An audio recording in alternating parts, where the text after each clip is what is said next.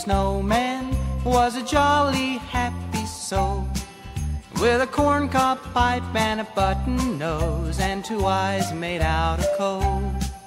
Frosty the snowman is a fairy tale, they say.